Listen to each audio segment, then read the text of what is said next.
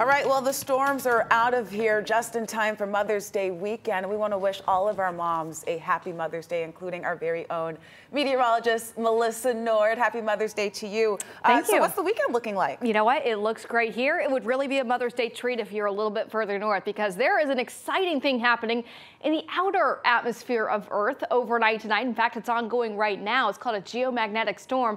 You may have heard about this on social media over the last couple of days or in the news, but the Space Weather Prediction Center put out their first G4 Geomagnetic Storm Watch, which is 4 out of category 5 that we've seen since 2005. So beautiful northern lights are ongoing in Europe right now.